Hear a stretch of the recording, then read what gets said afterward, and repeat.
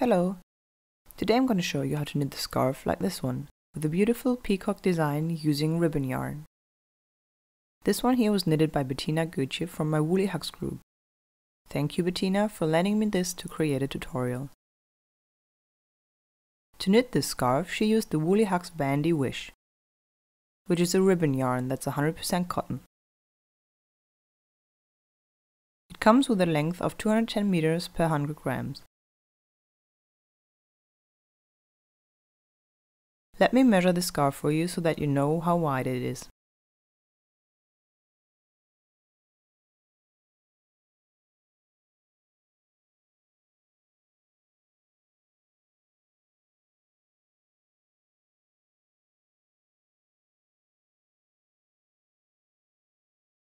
The width is 30 centimeters.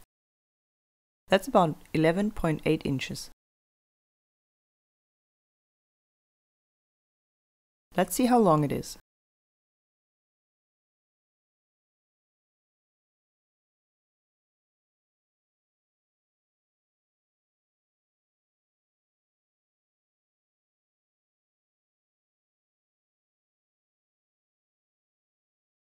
I just fold it in half and measure it like that.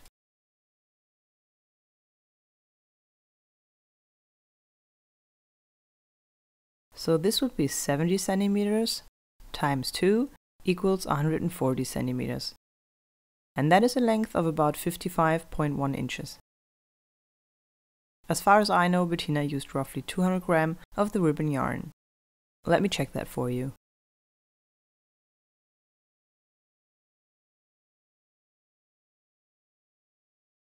Yes, 186. Almost 2 balls of yarn for these 140 centimeters. If you want to use 3 balls of yarn, you can almost get your scarf to 2 meters in length, or the 140 with the 2 that we have here.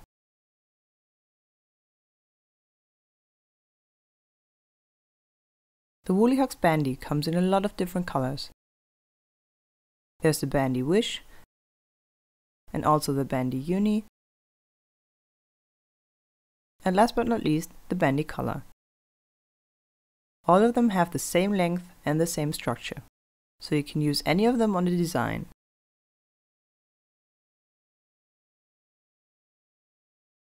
I'm gonna use this color here for my tutorial, just because I don't want to start a new ball of yarn and use up my leftover yarn.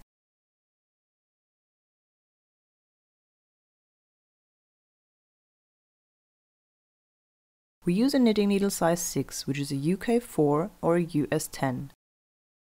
I'm using the one from my add-in needle case. You find the cords back here in this pocket. Alright, needle size 6. You can try it out and then use what works best for you. Later on, we'll also need a needle and a darning needle to sew in the loose ends. You can find all the tools you need in this case here. I put a link for that in the description box below. Now you attach the needles to the cord and then we're all set.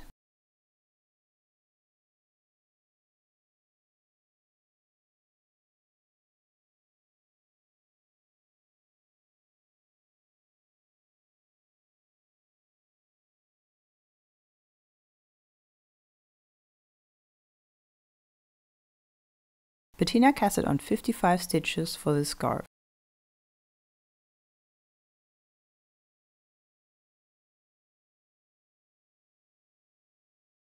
One, 2, 3, 4, 5, 6, 7.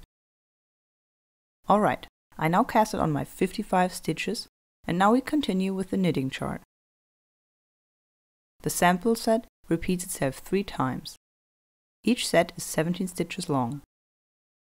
So all your stitches have to be divisible by 17, plus 4 additional stitches for a nice border left and right.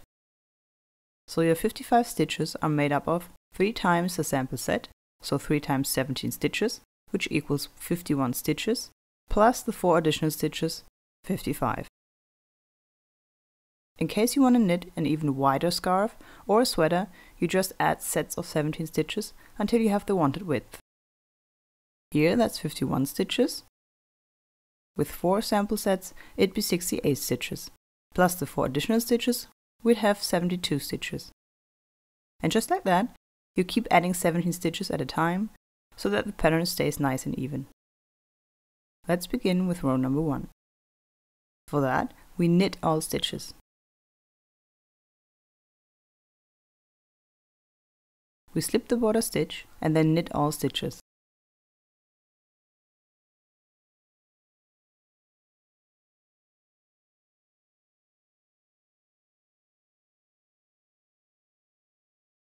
The first couple of rows of our scarf are in garter stitch.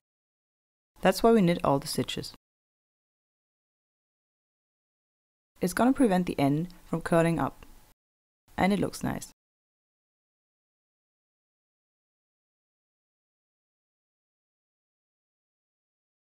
If you like, you can visit our Woolly Hugs group on Facebook. I put a link in the description box below. It's a fun community where you can ask questions, get help, and exchange ideas and designs. You can even upload pictures of things you made, either after a design from my tutorial or one that is your own. Always worth a look.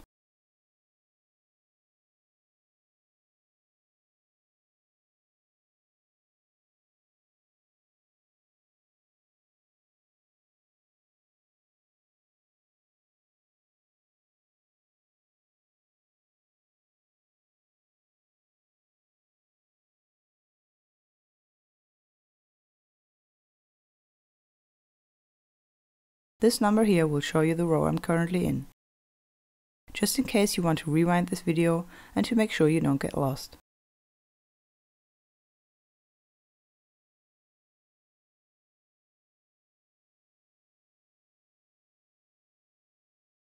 Okay, here at the end we knit the border stitch as well.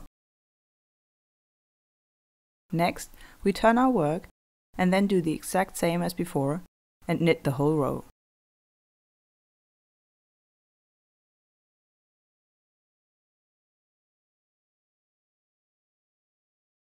We again slip the border stitch and then knit all the remaining stitches.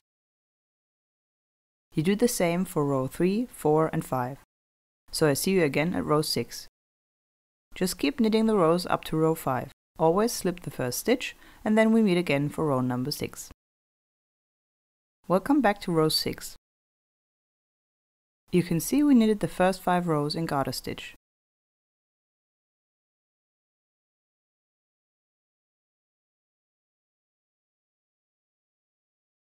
In row 6, we also slip the first border stitch.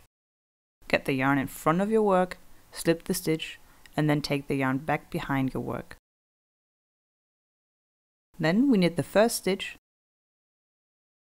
and after that, we start with the first set, the one that you then just keep repeating. We knit 2 stitches together 3 times. 1, 2, 3. Then 5 times 1 yarn over and 1 knit stitch. Yarn over, knit 1, 1, yarn over, knit 1, 2, yarn over, knit 1, 3, yarn over, knit 1, 4, yarn over, knit 1, 5. 5 times. And after these, we yarn over 1 more time. Altogether, we now did 6 yarn overs and 5 knit stitches. Next, we will do a 1 stitch decrease. For that, we slip 1 stitch, then knit the following stitch, and after that, pass the slipped stitch over. So slip this stitch, then knit the following, and then with my left needle, I pick up the slipped stitch and pass it over. We do that 3 times.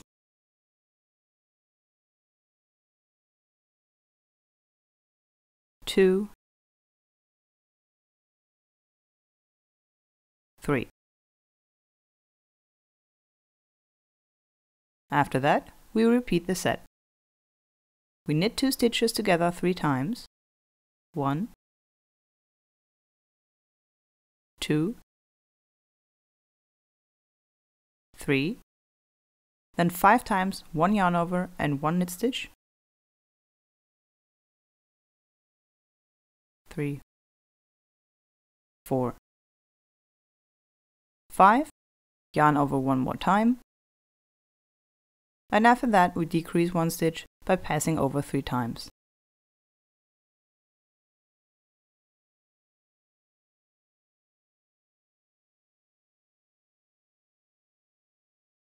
This was our second set, and now we're gonna repeat it one last time.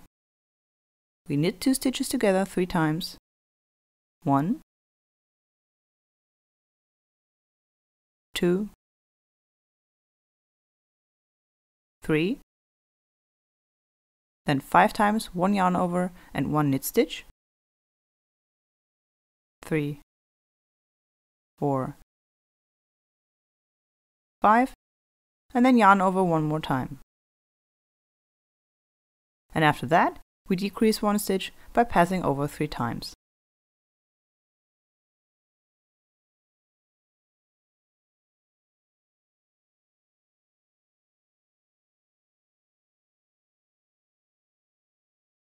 The last 2 stitches we knit as usual. Turn around your work and we're ready to continue with row 7.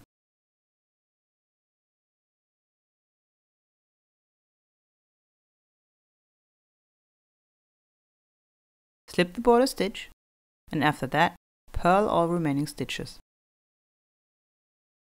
We purl all stitches and all yarn overs.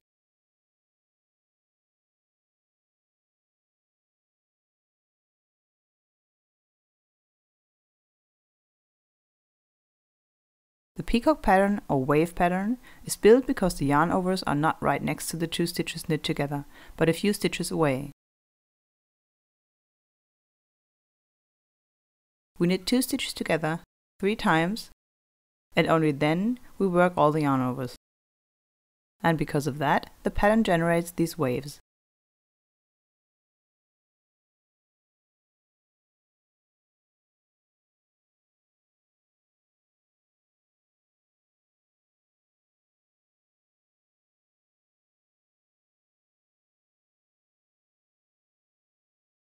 The peacock pattern is very popular. There's a variety of different designs, so it's nothing new. We just tested out a design with this ribbon yarn, just to see how many stitches you need for a scarf that is 30 centimeters wide.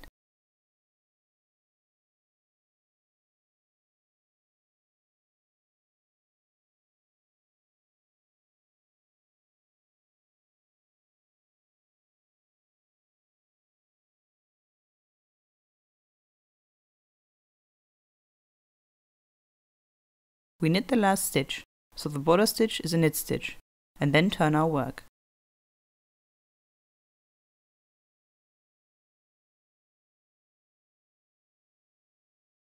On to row number 8.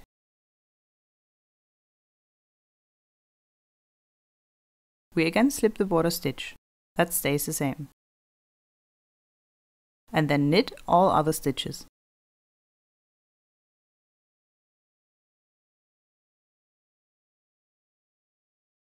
Basically we're back to garter stitch for this row. And I can already tell you that we will do the same for row number 9. So row 8 and row 9 in garter stitch. You'll be able to see them later in the pattern.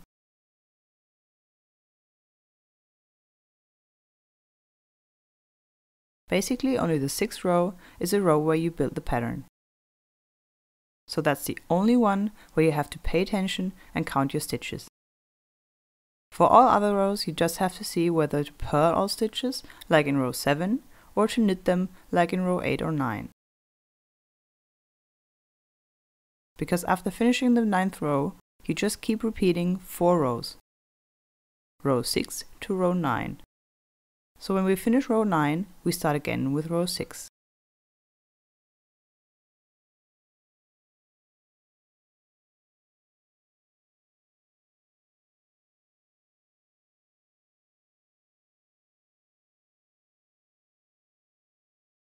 Alright, this is the end of row 8. Turn your work and slip the border stitch to start row 9.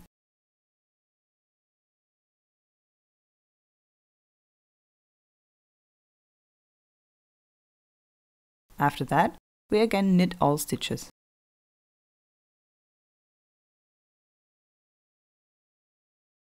Then you can see here how the rows form these lines that add to the look of the peacock pattern, because they make the waves more visible.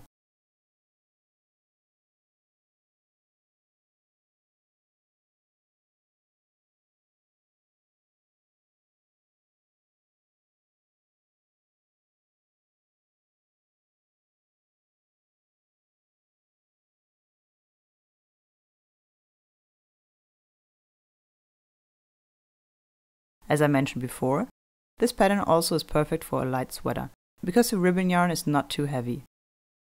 Just cast on enough stitches and also end with a couple of rows in garter stitch at the top end. Front and back is the same. You could do a boat neckline, sleeves, and done, if you like.